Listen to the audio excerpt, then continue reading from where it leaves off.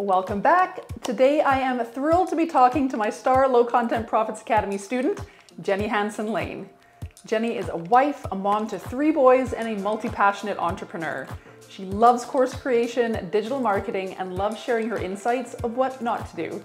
She's also currently loving her KDP journey, which she embarked on just this past January, and is already crushing it with net profits of $4,000 and $5,000 a month. Now, in case you're unfamiliar with Low Content Profits Academy, this is the online course that I created that teaches people how to start generating passive income, creating and selling low content books like journals, planners, coloring books, activity books, and more on the Kindle Direct Publishing Platform. If you want to find out more about how to get started with low content publishing, download my free guide, 3 Steps to Publishing Your First Low Content Book in Less Than a Day by clicking the link down in the description below. You're also invited to attend my free masterclass, 3 Secrets to a Wildly Successful Low Content Publishing Business, also linked to below. You'll learn more about my program, Low Content Profits Academy, inside that free masterclass, so be sure to attend if that's something you're interested in.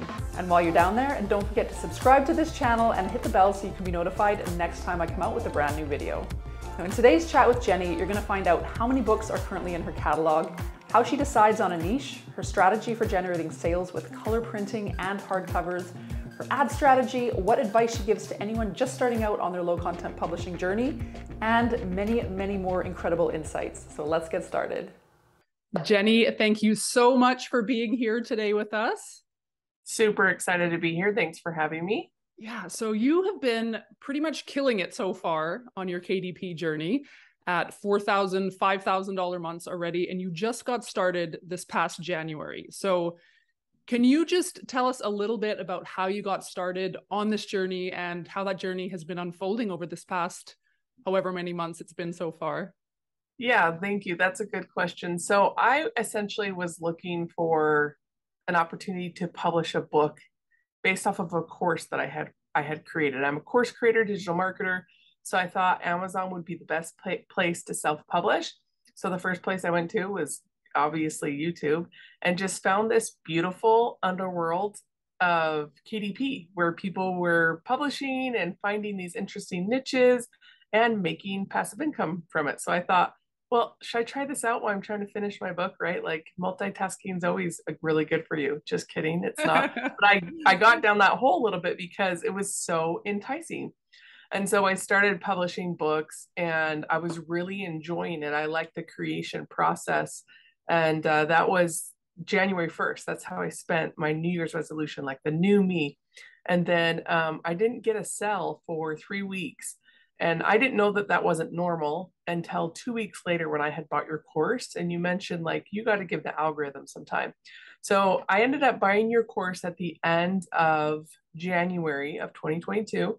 And that really helped me kind of see the vision of where I needed to go. I had published probably 60 books just like for fun, but I didn't really understand the method, and I didn't have my own framework. So that's something that when I learned that in your course, it was so empowering that I was like, I could publish way more books. And so I went on to publish, I can't remember, 90 in 30 days, something.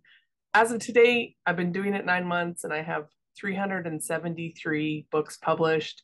Not all of them have sold. A lot of them I've tested it out. There's a lot of one-hit wonders, but it's been a really fun journey because I feel empowered by the Low Content Profits Academy to create something that could be successful. And I think that was really exciting for me. That's amazing. So do you have any background in design or anything like that? Like, are you artistically inclined? Yeah, I actually studied fine art in college and I went down the printmaking path. So instead of getting to paint or becoming an illustrator, I was hand binding books, leather bound, screen printing, letterpress. So it was a 2-dimensional art that I'm not really like a sketchy person, but I actually would even argue with my graphic design teacher. I accidentally took an Illustrator Part 2 instead of 1. And I am a defender. I will defend my stuff. So a lot of times he would just let me take over the lecture and be like, let's see what Jenny thinks. And so I was like breaking rules before I knew them. So I do have a design sense, but the technical side of me really is my weakness. Like, don't tell me to reformat my book or I'm not going to do it for a couple days. It really suppresses me. So there is a strength there in having a good eye. I went on to be a wedding photographer for 12 years, and it was really being away from my family when I became a mom that I was looking for that passive income. So that's what really brought me back to KDP. Right. So how many books did you say that you have published so far? We're at 373 or maybe 379 as of today. And are those all like singular books, or are you reusing a lot of the interiors? So I would say probably 100 of them are lined basic notebooks. And many of them are little tiny workbooks where I had an idea, I had a problem, and I've been using certain type of paperwork that I just repurpose into a book. Okay, so your line notebooks, like, are those selling? Because I know that's like a lot of people struggle with that particular niche just because it's so, it's incredibly saturated simply because it's the easiest one to create. I know I never really had any traction at all with any of the line journals that I created. Yeah, so I thought that I would have more success with the traditional composition notebook, but I haven't in the way that I expected. You see a lot of those income reports on YouTube where people have their biggest months when it's back to school. And while August was my biggest month, I wasn't really having anything that said these people are buying this back to school. But my best-selling book is pretty much, it fits low content perfectly in terms of the pages are repeated. It's not a planner. It's not a workbook. It is literally something that every page is the same. And I had found a niche that I thought would be fun to publish in. And I had seen another self-publisher, because you can have tools from Amazon or Chrome extensions that show you those things. And I thought the design was okay. And I felt like I'm going to try that. I'm going to try and see if I can. I wouldn't have done it if I didn't think I could accomplish it in a design sense. And I knew that I could write a description that was stronger. So I thought, with your course framework, I'll just try.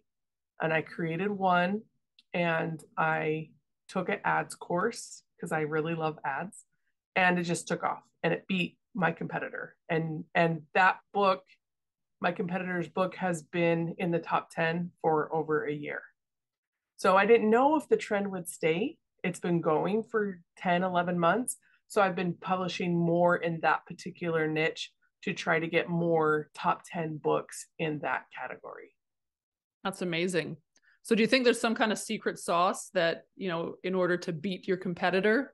Like you mentioned a couple of things, just out designing and out descriptioning and all that. But yeah, is there more thought that you put behind that?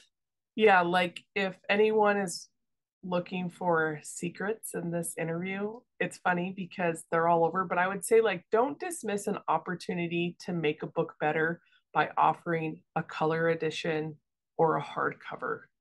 We know that Amazon is in beta, and I wanted to try color. And so I published color editions. And the perceived value for the customer of a color edition, they will pay more.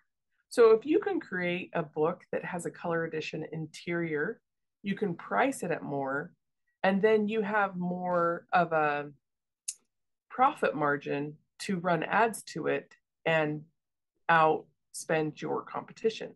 In marketing, especially digital marketing, if you ever run ads, there's a famous quote by a man. He's like 70 years old. His name's Dan Kennedy, and it's, whoever can spend the most on a customer wins. So I had that in my mind of like, what if this book was hardcover? I could charge more because of the perceived value. What if this book was hardcover and color? I could charge more. And so I did a lot of testing in that way. And there are some books that I combine those things, and I just think it was the wrong niche. And so they haven't done as well, or they've sold one or two. Or I did create a journal about defunking your life, and it sold really good. So I put it on ads to my customers because they were all in the UK. And then Amazon policy said, you cannot advertise a word defunk to, it was like a vulgar, it's not a good, yeah. So I was like, wow, I need to add that to the list of like things you don't say. but it was doing okay organically. So if you are kind of in the coloring book world, you know that there are some very trendy books that have curse words and they do well, but you cannot run ads to them. Yeah. So I just kind of played around a lot of those different areas, but those would be like my secret tips for anyone that's like how to break into a niche is understanding that you can make a complement product to something that already existed. And that was my goal with the design. I looked at traditional publishers and saw, okay, they have the big box money. What can I do to make a complement item to this product and run traffic to it? That's great advice. So are you doing multiple, like the color version of your book? Do you have a black and white version and then you also offer a color version and a hardcover? So this is a really interesting strategy, and I'm glad that you asked it. In some categories, let's think about maybe generational books, heirlooms, things that you want people to keep around for a long time. A lot of journals are hardcover. I remember growing up, my first journal had fabric and linen on it, and I still have it. And so those are great niches or niches to publish hardcover and raise your price because there's so many willy-nilly journals out there, even self-publishers that don't take advantage of hardcover. Now, the really cool thing is think about publishing maybe a gratitude journal or all about my grandma journal in hardcover. You can charge more, and then if you decide to run ads to it, what will actually happen is if people feel like it's out of their price point, they will pick the paperback option. So when you look at my KDP account of sales, even though I've sold one book, it's generated over $60,000 of sales, which has brought in about $13,000 in royalties. The second book next to it is the paperback version. So that's why I always tell people, like, don't sleep on hardcover because you just never know. Now, I will say good advice because yeah, most advice tries to steer people away from the color just because of the significant hike in printing costs. Yeah. But those are great points. And I always tell people to, because my background is in printmaking, I've learned how to make paper and I've learned about paper and the different weights. And someone on my YouTube page watched me upload a book this week and said, "You called this coloring book paper premium. And you shouldn't be doing that because on the back end, as a publisher, you pick between black and white, premium, or standard." And I had to explain to him, if you go into a grocery store or any Target and you buy a coloring book, it's going to be printed on newsprint, which is a very thin piece of paper. So the customer's perception of a KDP coloring book self-published, it is premium paper. It's very nice and white. If you read those reviews, like, this is different paper. So I tell people, even just thinking of it from the customer's perspective, there is more perceived value in a self-published book. And self-publishers need to not dismiss or diminish that quality in itself.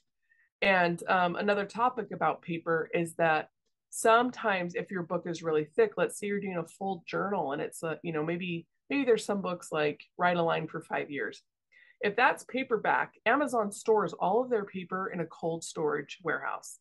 And they do that so it doesn't get moldy. It has to be a certain temperature. But when they get the reams in and they start printing your book, if it's very thick, it will have kind of waves in it. And if you're trying to create like an heirloom thing and you're trying to be cost effective, that might not be that attractive to your buyer. And so I always tell people, like, at a certain point, there is a reason why we go into hardcover. We see that at universities and colleges when we have a lot to give to people. Think about creating it in hardcover because the presentation of it can be a lot more eloquent than paperback. So those have been things that I didn't learn the hard way, but just my background of knowing paper and art really helped me. But I really feel that there is a lot of unsaturation in, I don't want to call it the heirloom, but the areas of books where people want to keep it for a long time. Keepsake type books. Yeah, that's a better word. Thank you. The keepsake, it could be hardcover and you could do really good. Yeah, those are all such great insights. I love all of that. So how many different author names are you publishing under? So if you've ever done personality tests or anything like that, my number one strength is ideation from Strength Finders. They give you your top 5. So ideas are like, they just come so many times. My poor family, where I'm like, we should try this. So I really like the pen names because it gives me an outlet to be very niche down. And I think that's very important for customer experience. So I stopped keeping track at 23 Oh my goodness. and the So I reason got to assume that many of those are experimental and then, they kind of get tossed to the wayside if it doesn't work. Is that? Yes, but I haven't had very many that aren't working. They're working, and I'll tell you one thing that has really helped me is I try to do more of a brand name than a pen name. And I try to think of a pen name that is a brand name that is attractive to my ideal client. So I think if we don't really know who we're making things for, it's harder to talk to them in the descriptions. It's harder for us to write good keywords because we're not thinking like them. And so even looking at keywords and going through the program that you teach, and I love the way that you teach us to pick those 7 keywords, because I always think about there are literally 7 different ways to talk about a book, and that's what the keywords are. And so a lot of mine are brand names, and I think like, what's a cuter name than Barnes and Noble? And I think it up, and I'm like, oh, Barnes and Noble, what did it weigh? But like I just have a lot of fun with that. And I really try hard not to put any book under a pen name that doesn't fit that customer. When that mom with kids come in, I'm not going to put an accounting logbook in there. I'm not going to put a forklift logbook in there because I want them to come in and buy everything in my shop. And so when I build out logbook, name, that's a good one. Is that a thing? it is. It is.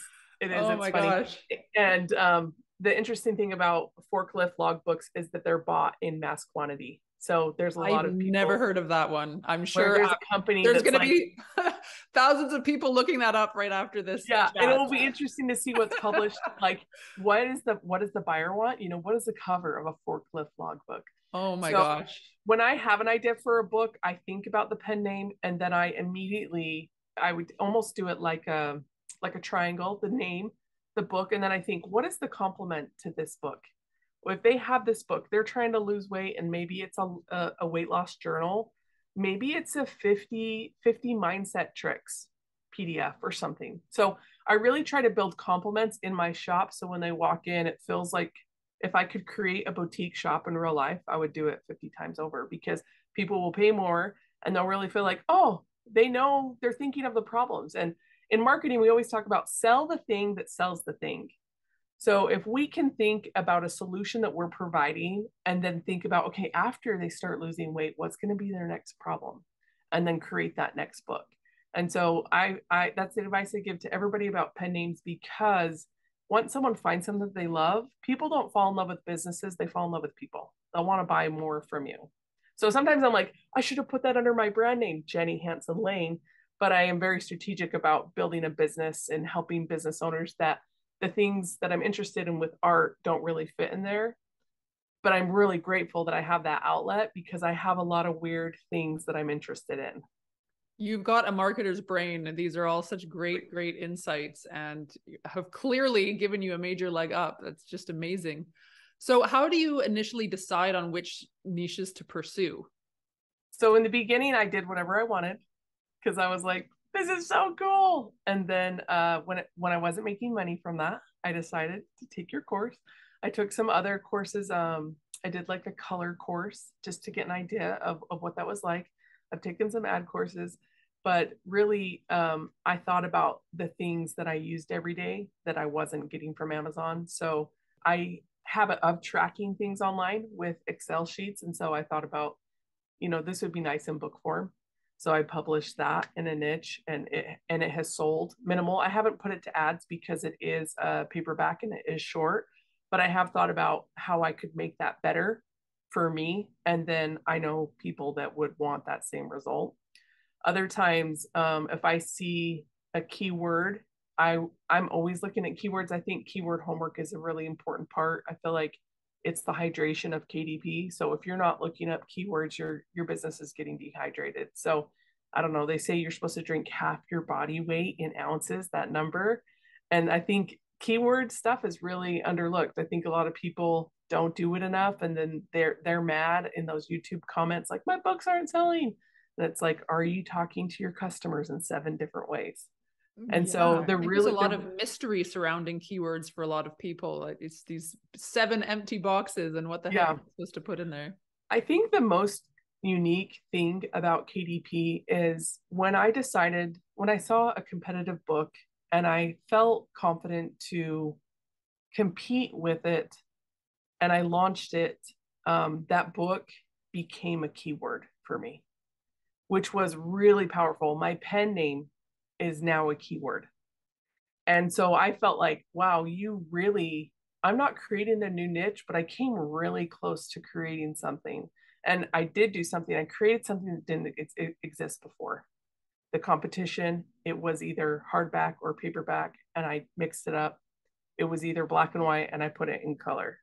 So when we talk about like, there really is beauty in not copying somebody and creating something that doesn't exist before. And I believe that a tide raises all the boats. So I even think that book that I competed with might be selling better now because people that weren't really into my design saw theirs and bought it. So I think there's just a lot of power in that. And I kind of got off track with your question because it's hard for me to answer exactly how I know what to publish. But I will not continue in the process if I'm excited if I don't get it validated on KDP. And So I'll can do you that. I'll do that through Amazon.com, the free way, right? I'll type it in incognito to make sure it's there. I'll check Publisher Rocket. That was the first software piece I ever bought. And then I will take it to Bookbeam and I'll take all those numbers together and then decide if I think it's worth it. So And sorry, worth it. what is Bookbeam for people that don't So know? Bookbeam is an app that allows you to track other books that you're competing with. It allows you to do keyword research.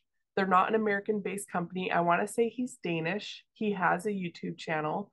And I believe that his keyword processes are more correct than Publisher Rocket.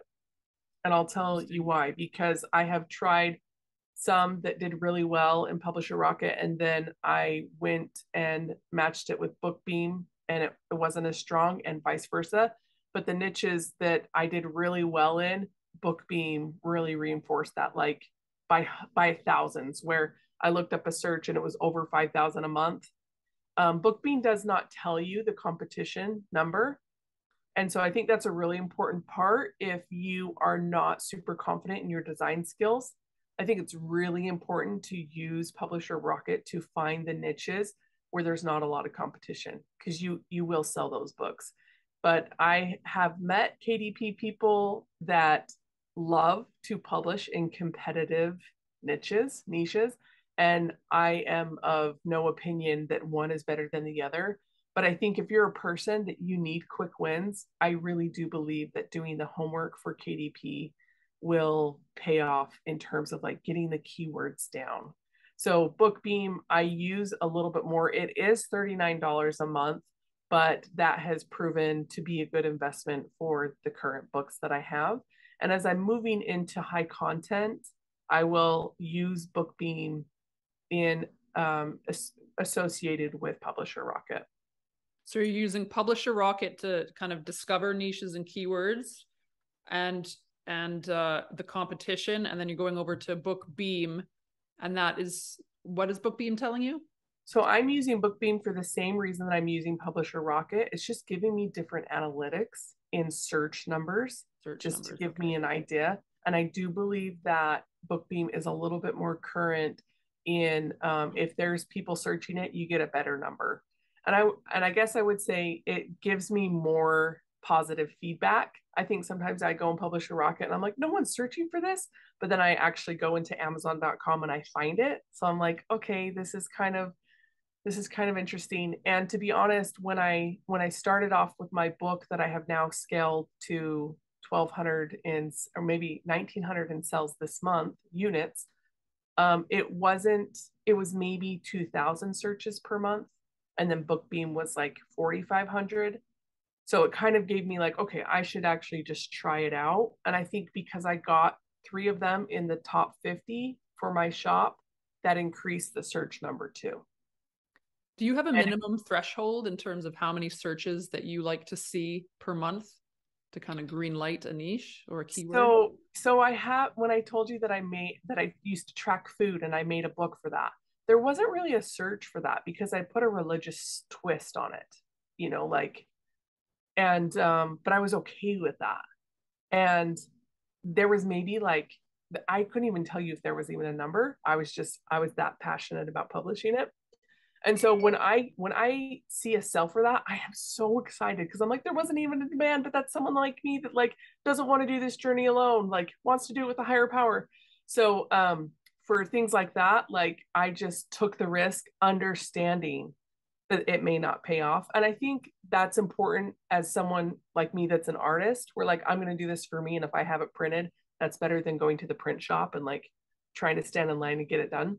So in terms of that, I like to get something that's over 1,000 in the searches. And I really haven't found success in like composition notebooks niche down to like gnomes and Santa and things like that.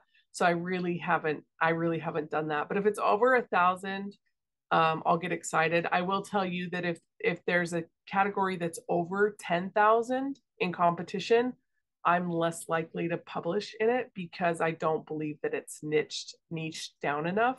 And in marketing, we always say that there are riches in the niches because there's just a group of people that are really underserved. And that's a really exciting thing about KDP, right? Like all the forklift drivers that like now they have logbooks. And so Yeah, there's going to be a lot more of them after today as well. There's really so many things that where people are underserved. And I would say like that's a good personal practice if you're a self-publisher, is to write down the ways that you feel underserved, because there is more passion in your purpose when it comes from your own pain. Like I tell people, like there's struggles that turn to stories. And so if there's something you're like, why isn't this out there? Sometimes you create a solution. And I believe my shop that's doing really well provides a solution. And it's kind of polarizing because I get some bad reviews because people really don't like the book. And then I get a ton of people that like it. But I'm solving a problem, and not everyone believes that problem needs to be solved. And I think that's really interesting too. And so everyone always talks about like, oh, this is really saturated. It is if you're copying somebody. So don't copy somebody. Put your twist on it, put what makes it exciting for you. And even just the way you talk to a customer in the description can set you apart. And I had someone that told me they hadn't had sales. And I said, do you want me to review your books? I'll be confident. I won't copy you. Send me. And their descriptions were like, this is a book, 8.5 by 11. And I was like, okay, now imagine walking into a bookstore and you pick up a book and the store shopkeeper says, that's a book. It's 8.5 by 11. And he was like, oh, don't embarrass me. But I think we do that. I think we forget the customer experience, that like, hey, tell them, imagine having this coloring book in your home and your house is so quiet because your kids are coloring. Like, take my money. I have 3 kids. Yes, you got to paint that picture and get that shopper into that emotional zone that's like, yes, I need this book. Exactly. Take my money. Yeah. And so on my YouTube channel, I've taught ad copy. His name is Ray Edwards, and he teaches copywriting, and he teaches the PASTOR method. It's PASTOR, and it's starting with the problem or the person. It's agitating that problem, and then it's providing that solution, having a testimony of what their life is like after, presenting the offer, and then the response is like calling them to action. So I tell people, like, if you're not selling books and you feel so good about your keywords and your cover is beautiful, talk to your customer different. And I think it makes a difference. Yeah, that's all such good advice. So I know that you like to run ads on your books. Can you talk a little bit about your ad strategy? Yeah, so Amazon is really great in comparison to other social media platforms because you don't pay for your book to be shown. So I essentially see that as free advertising because you're not paying for impressions. Impressions is anytime it comes on someone's screen. And so you're only paid when you're only charged when an item is clicked on. So I took a couple different ads courses. I watched the video inside of your trainings as well. And what I came up with was that I needed to test it if I was going to figure it out. And so Amazon allows you to test both automatic and manual ads. And I will say, if you're a beginner, automatic is a really great way to learn. And the really cool thing about running automatic ads is when you put a little money behind it. I will tell you, I didn't have a big budget because I wanted to generate a passive income stream from nothing. You know, that's the great thing, the low barrier to entry on KDP. So I told myself my budget will be like $40. That will be my budget. And if I don't spend that much in a week, we'll revisit. So $40 a week. Yeah. Yeah. So I set my bid amount. Like everyone's like, start at 11 cents. I'm like, nope, I don't have money. Like 2 cents. If it's not spending in 2 hours, 3 cents. Like I'm very like baby foot stuff because I want to learn the process. And I don't want to run out of money and not get any information, because when you're running ads and you get information, it's king. We say data is king. And so after about $20, I sold a book and my profit was enough to put it back in. And the cool thing about automatic ads is if you let your ads run long enough, it will tell you the search terms that people are searching that they bought your book from. So that was like free information. I took that keyword and I fit it into my next book. I took these keywords where like people are looking. To me, that's more valuable than Publisher Rocket. That's more valuable than BookBeam, because it's real live. It's like what they would say. And so that information alone is really powerful if you're looking to expand a pen name and make more complementary books. It helped me design similar books in different colors, because I was like, oh, people are searching brown. I'm not like a brown person. Like, and so that really helped me be like, and then getting that sell just, 6-7 days later, it's validating. So Amazon ads is not just about making money, but it's about getting data and more information about your customer. A lot of people will teach that after you run automatic ads, you can get those search terms and then export them and upload them into a manual ad. And then you're getting more zeroed in on your customer. You might pay a little bit more per click, but they are successful. So there's a lot of different strategies there. The most popular one, if you're a beginner, is taking maybe 10 or 20 books into one campaign with a budget and a bid amount, and then letting the algorithm work on your books, and you'll get little cells for like 1 ACOS, 8 ACOS. And then that kind of tells you this book's validated. Let's put it in its own campaign. I have not scaled a lottery ad campaign to this day, and I don't recommend it to anybody because you're carrying dead weight with you, and it's all the books that aren't selling. So you can literally just pause those books and keep adding to your budget. And I will tell you, the worst thing I ever did when I learned Facebook ads is I didn't put my money back into my ads when I was profiting. I was making like $10,000 a month with ads. I was like, this is so cool. Let's pay all these bills.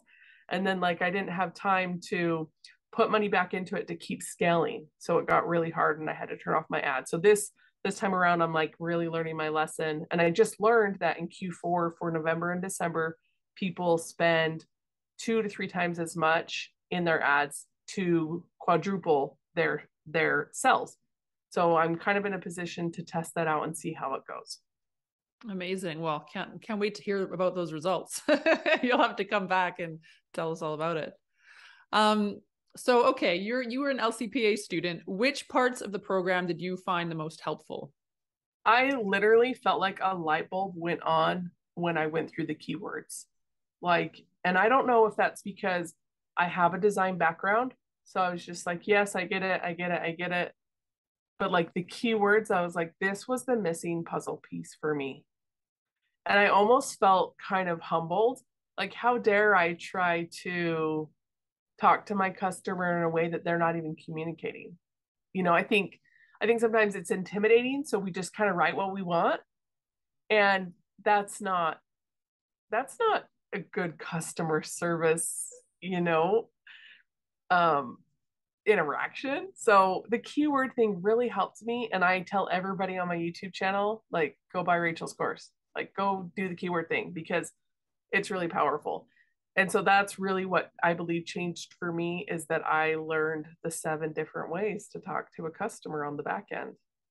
Amazing. So, okay, you've obviously been experiencing a lot of success. Are there any ways that your life has changed since you started having this kind of success? It has brought me just a lot of peace to not, as a course creator and doing a coaching program, I had a lot of support where I'm talking and emailing to people. And this past year of 2021, I just really wanted to see if I could achieve more time freedom in my life and relationship freedom. And I really see that KDP is doing that. And I have a goal to retire my husband, like said it out loud a couple times, within 3 to 4 years. And we have a couple rental properties that we have saved up for years. And so he's kind of challenged me like, hey, how about you use the next, our next down payment is in your business. Like you use your KDP profits. And I'm like, okay, let's do this. Let's manifest like my YouTube video in, I don't know, 8 months. I bought a house with my KDP royalties. Like, Oh so my little gosh, things like amazing. that, it's just kind of allowed me to be like, you know what? Okay, let's really explore this and see what's out there. Another thing that it's done for my family is when I was in 5th grade, I was assigned to a first grader to read with her, and she was correcting me reading. And I realized I had a deficit that I didn't realize that I had at that time. And I had a lot of shame around it. So when my kids were in school, I decided I didn't want them to struggle reading. And so me and my first grader at the time, this was last year, we read 1,000 books together. And I created a journal called the 1,000 Book Journal, where you write down all the books. And what happened is we found so many authors that we wouldn't have found otherwise because of this wonderful world. And we would leave these amazing reviews, and they would personally email me like, Jenny, we loved your review. And I was like, how amazing are books? So just this whole world kind of opened my eyes. And I set up a shop for my little boys. They have a KDP shop of coloring books that we've done together. And instead of doing lemonade stands this summer, I said, the boys are saving money for this, go to their shop, and people love it. So That is so cool. I love that it's got my idea. 14-year-old to be like, what did you make this month, mom? Like, what can I do? What? Because he reads more Kindle than anybody else in our house. And I'm like, son, you're sleeping on this. But he's a teenager What a too. cool So idea. I love that so much. yeah. So what we want to do with our kids is just build up that revenue for them and have them participate in the process so they can kind of see what it's like. And that's just all under my KDP account. We really haven't expanded to like, formality of it, but people love supporting their shop. The grandparents love it. We've even taken their paintings and I've scanned those in and made those covers to books. So it's like hand painted, and people really love that. So if this is something you think, oh, I can't do it because it takes away time for my kids, like do stuff with your kids, Oh, that And is I've even such a taken good idea. photos, like paintings I didn't want to throw away, and I scanned it and I made it a book. And I was like, now everyone on Amazon can have my kids' drawings, like I'm obviously the only one that cares about it, but it was still a really cool experience that like they're published authors and That they're is so little, cool. they're 5 and 7. Oh, that is just such a great, great idea. That's awesome. I absolutely love that. So we've kind of talked about what your goals are for, beyond 2022, retire your husband. That's fantastic. Just to end off here, do you have any advice for anyone who's just starting out with low content publishing right now, and they're maybe struggling, or they can't quite get it, can't quite wrap their head around it, or they're not making sales and they don't know why? Yeah, well, I would say buy Rachel's course. She even is so gracious to put it on a payment plan. And I'm sure like that is enough. That is enough to get started. And I would say the other wins is understanding that it's really a marathon. It's not really, we talk about how to make money really quickly, but there's a lot of homework that goes into creating a book. And the last time I had talked to you, Rachel, I talked about that a good book is like Halloween's coming up, but it's like a body. And if we don't have a good cover, that's the outside. What is the perception that people are going to have? If the description's not good, how are they going to feel about the cover? And then the keywords are kind of the lifeblood. So I really feel like if you haven't had success yet, ask yourself, have I worked hard enough to understand keywords? Am I creating something that's going to work towards the algorithm or against it? I spent a whole day reading the KDP terms and agreements because I didn't want any of those termination things. And it does take a day. It does bring lots of coffee for that one. Yeah, and it's good. And really, it's our job as a self-publisher to understand those. It's not a YouTube video's job if something happens. And so it's really just kind of taking that extreme ownership that if you really want it, there is a place for you at KDP on KDP, and you'll be able to publish things. And also the last thing that I want you to remember, anyone that might be struggling, is your struggle becomes your story. And a lot of people want to get to the top of the mountain and they don't really share about the hard work. And I always tell this really funny story. I did a study abroad for photography in Peru, and I carried my own backpack of Machu Picchu because I was like that tough girl. And I beat everybody to the top. And then when I got to the top, I fell down. I didn't fall all the way down the summit, but I fell enough to be like, okay, that was so funny. And it really reminded me of like, nothing could really compensate for all that I had just done when I was at the top. Like nothing. It was really the journey that developed my strength to be able to keep going. And so if you are struggling, I would say just kind of like embrace it and give yourself a little bit of grace, take breaks. But I would say don't give up, because I really think there is some foolproof things going on with this book movement, and it's not going away. Great advice. Thank you. So Jenny, where can people find you if they want to follow your KDP journey? I know you've got a YouTube channel where you talk about your KDP journey, and I know lots of people are going to want to keep up with that. So what's your YouTube channel? Yeah, that is the best place to find me right now. It's Jenny Hansen Lane, just on YouTube. If you type in Jenny Hansen Lane on the internet, you'll find me on every social media platform. But right now I am really driven right now to document my journey up this mountain. So you're going to see me fall down in videos. You're going to talk about how I had an ad that like zeros, I spent $40 today because I'm scaling an ad and I got 0 sales. Like, what am I going to do? And it's a roller coaster. But I think if you document it, then it empowers you to keep going. And then it helps you see the small wins behind you. Like, okay, I actually started with 0 books January 1st, being consistent and publishing often. Keep a notepad by you and write down little ideas and then go check them, because you never know when that idea is going to turn into something really big. Fantastic. Well, thank you so much. Everyone go and check out Jenny's YouTube channel. Jenny, thanks again for being here. My pleasure. Thank you guys. Soon. Thank you so much for watching. I hope you got a ton of useful information from my chat with Jenny. If you want to find out more about how to get started with low content publishing, download my free guide, 3 Steps to Publishing Your First Low Content Book in Less Than a Day, by clicking that link in the description below. You're also welcome to attend my free masterclass, 3 Secrets to a Wildly Successful Low Content Publishing Business, also linked to below. Inside the masterclass, you're going to learn the 4 things you must do before creating your low content book, the 5-step formula for writing a book description that sells, the 3 mindset musts for low content publishing success, and you'll also learn more about my paid program that Jenny is a student of, Low Content Profits Academy.